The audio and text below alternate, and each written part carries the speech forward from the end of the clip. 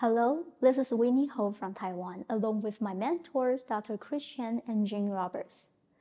Today, I'm going to share with you how to treat a Class 2 Division 1 like this.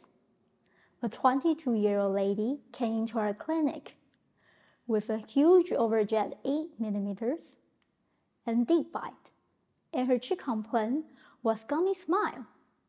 What will be your treatment plans? 29 months later, her Class 2 dental relationship had changed to normal Class 1, and the deep bite was soft.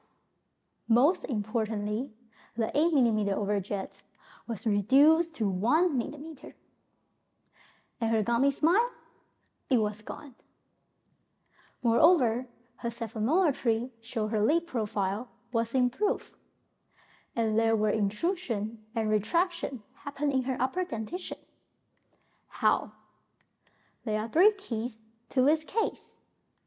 Key number 1, Dr. Chang's extraction table. By using Dr. Chang's extraction table, we can see whether a case in extraction for space or not. In this case, although the patient had deep bite, her protrusive profile, high mandibular angle, and very flaring anterior all indicate that it was better to do extractions. And that's why we decided to extract all the first premolar and third molars for gain more space. Key number 2, Class 2 and huge overjet correction. To solve this, we must guide the mandible forward. But first, we have to let the wire cook.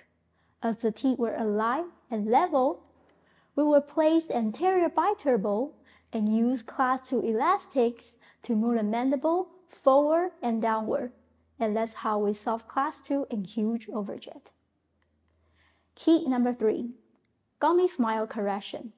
To do so, we place 4 mini screws. The first 2 are incisor screws. They were placed in the incisor regions and therefore intrusion.